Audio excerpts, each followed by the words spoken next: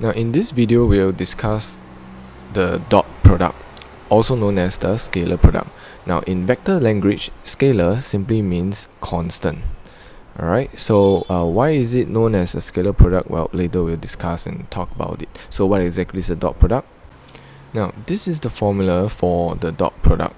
It looks a bit scary, okay, but it's actually quite easy. So it's after all a formula, just take it. Now what you really need to learn to do is really to how to work this dot product, okay, because this portion here, this is actually the magnitude of A, of which we already know how to figure out the length of A, and this is the length of B, and there's a cosine theta somewhere, okay.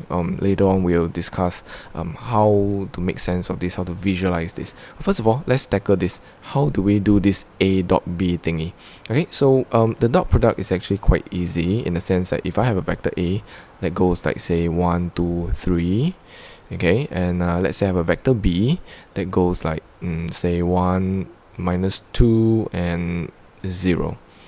Okay, so when I have A dot B, okay, which this means the dot product, all right, it means that I will have 1, 2, 3 a dot with this 1, -2, 0.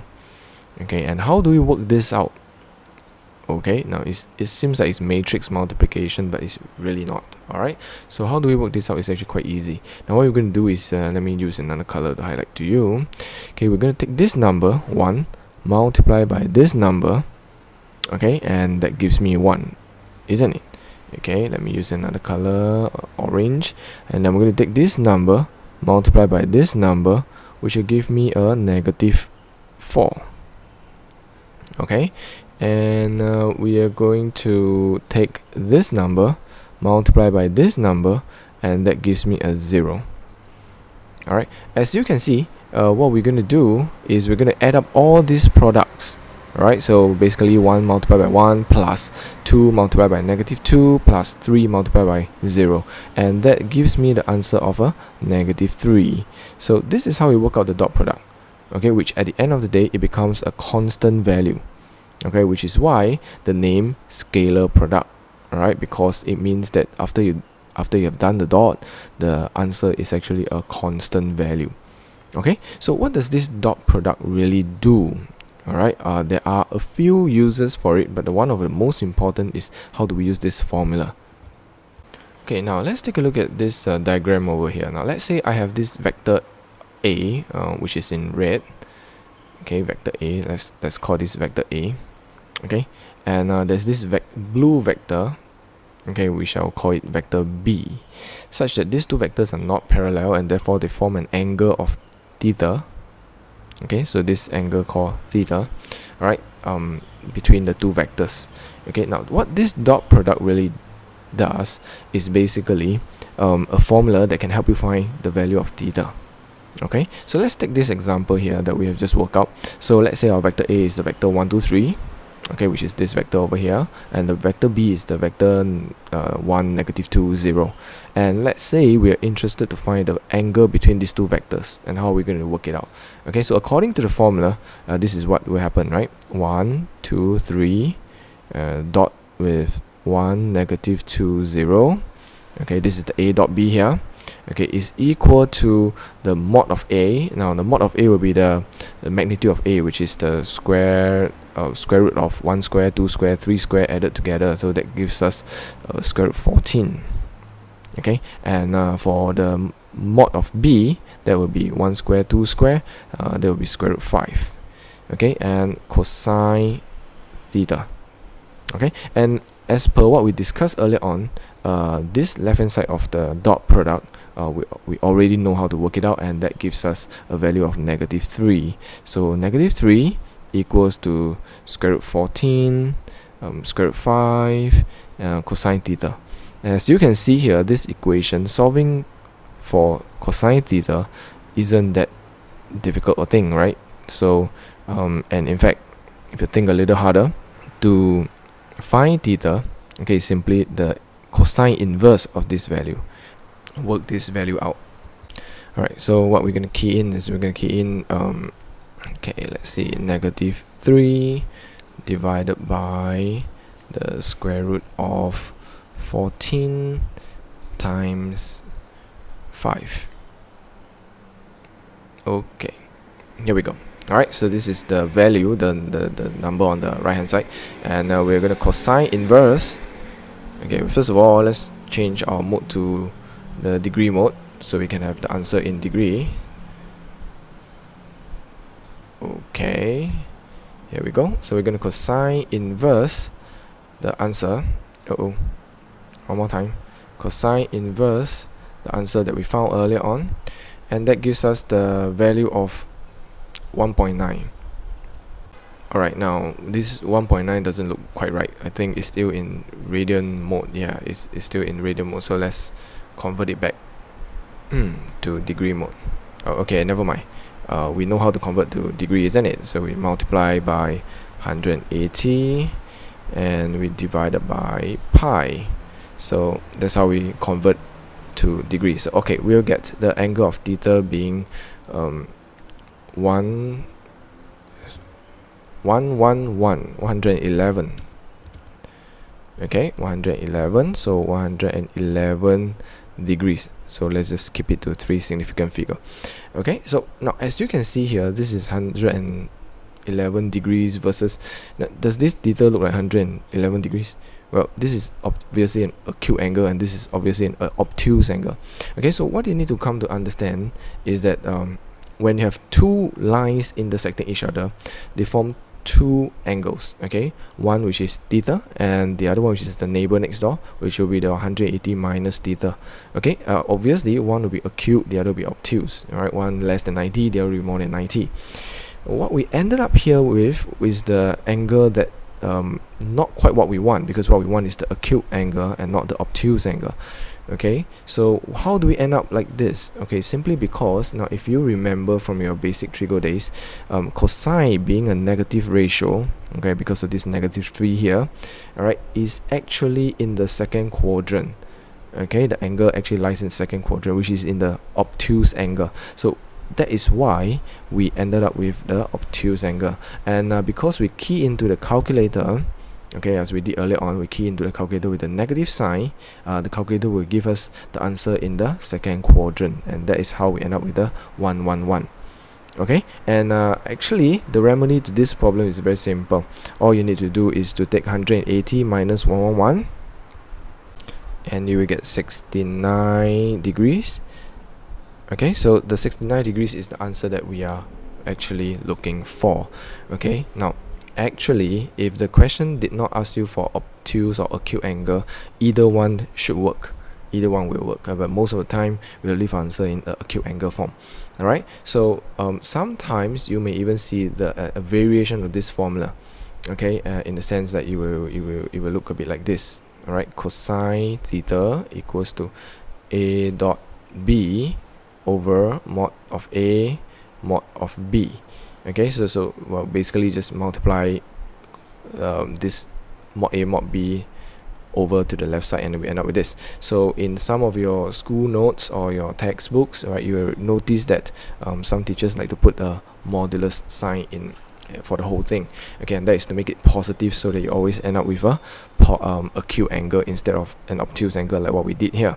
Okay, but that's said and done. Well, whether you get an obtuse or an acute, it doesn't really matter, because as long as you are confident about what you are looking for, then you will be able to convert back to what you want. Okay, so this is an introduction of what a dot product is, how do you do a dot product, and what is it used for. Okay, let's talk about a bit of the properties of the dot product. Okay, for that we need to scroll down a little.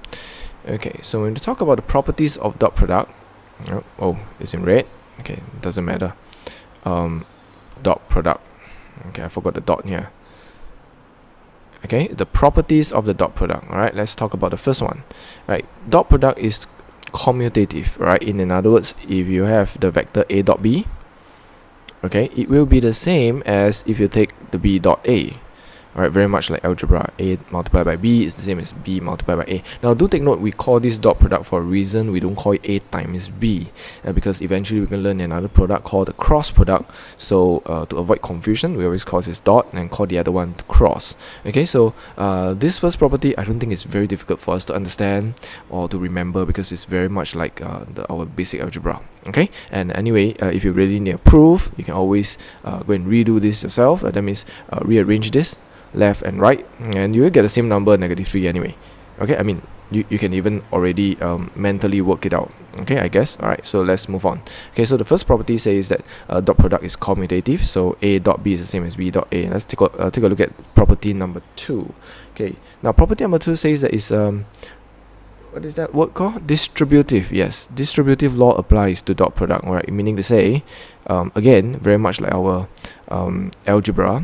Alright, so if I have a vector A and I want to dot with this vector B plus C, okay, all I need to do is I can actually multiply in the A. Okay, so it becomes A dot B plus A dot C. Okay, and of course, based on what we discussed in the property number 1, A dot B is the same as B dot A, and therefore, no matter how you arrange it, it will be totally fine. So again, very much like our algebra. Alright, so nothing too special about it. Let's talk about property number 3. Now this is pretty interesting. Okay, what it says here is that if I have lambda A dot with mu of B, okay, of which lambda and mu are both constants. Alright, so in vector language they are known as scalars. Alright, you can actually take out the lambda and mu and do the dot product separately.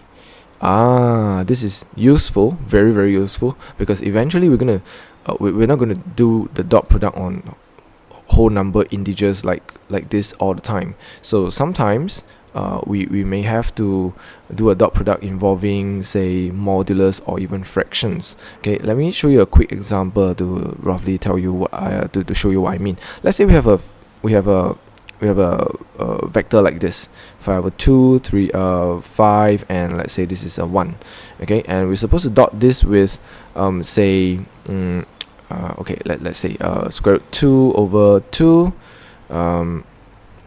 and let's say we have a square root 2 and we have a 2 root 2, something like this.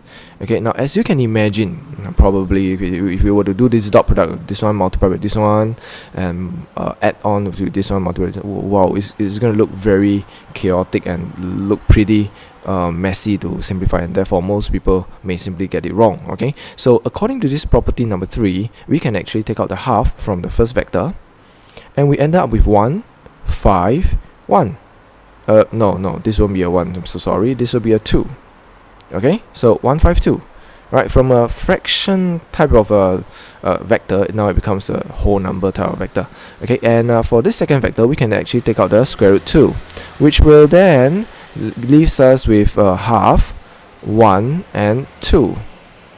Okay, now of course if you want to take out the half further, alright, we can do it, but I think this is good enough and simple enough. Alright, so we can take these two constants, okay, which is my lambda and mu, okay, and multiply them together outside, and now all we need to do is to work out on this dot product. Then at least these numbers here would be something easier for us to work on, okay, as compared to the original. Okay, so this is what the third property is trying to tell you, and trying to let you know what you can do. Okay, in cases like this, it will be a lot easier. Okay, now next one will be property number 4. Property number 4 says that this is also pretty interesting. A dot A is equal to mod of A square. Where does this come from? Okay, so A dot A, which is the two vector that are equal. So let's imagine I got this vector called A, and I have another vector which is the same vector, also known as A, and obviously they seem to overlap each other like this. Okay, and according to the formula we discussed earlier on, alright, A dot A is equal to mod A dot B is equal to mod A multiplied by mod B cosine theta. And now if my B is the same as my A, I'll obviously have A dot A equals to mod of A multiplied by mod of A, not B, and cosine theta, isn't it? Now, and when I have these two vectors in the same direction, the angle between these two vectors will be 0, isn't it? Okay, and of course, all of us should understand that cosine 0 is not 0, cosine 0 is 1, and therefore a dot a equals to mod of a squared multiplied by 1, and that's how we end up with this property number 3. Okay, property number 4. Okay, so this is, well, something useful when you need to use it, otherwise you know, it's not that important, I would say. Okay, next we'll talk about property number 5, which is one of the most important properties that you have to know. Okay, it says that if a dot b, two vectors dot each other and I end up with 0, alright, it means that vector a is perpendicular to vector b and vice versa. Okay, in other words, if I have two vectors perpendicular to each other, the dot product will become 0. Okay, now similarly, when the dot product is 0, then the a and b are perpendicular. Well, what's going on? Let's try to visualize this a little. It's actually quite easy. Okay, now let's say I've got two vectors here, a and b, and they are perpendicular to each other. Okay, perpendicular to each other like this. So according to the formula, we have a dot b will be equal to mod of a multiplied by mod of b cosine 90 degrees. Okay, and all of us should know that cosine 90 degrees is actually 0, and when 0 multiplied by anything, that gives us even more. The whole thing will simply be 0, and that's why we end up with a dot b equals to 0. Okay, now this is by far, amongst all the properties, this will be by far the most important, and therefore it will be one that you will remember, okay, very, very well, trust me. Okay, so alright, there you go. These are all the important properties that will help you solve and work out the dot product in a quicker manner than if you were to imagine you would do this manually and not knowing the property number 3. Okay, so yeah, here you go.